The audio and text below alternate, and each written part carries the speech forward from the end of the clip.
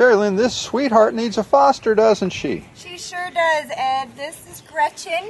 She is a wonderful lap dog. She loves to be held. She walks well on the leash, and she was very well taken care of. However, small dogs are more prone to having periodontal disease and gingivitis. So at the end of the month, we're going to be taking her in to get a full dental procedure done on her.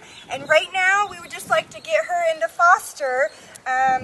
She is already spayed, microchipped, and has her rabies vaccine, so she's ready to go. We just want to go ahead and give her that dental that she needs before she goes to her forever home. So this little sweetheart is looking for a foster home. If you're interested, please give us a call at the number on your screen, and we'll give you all the details.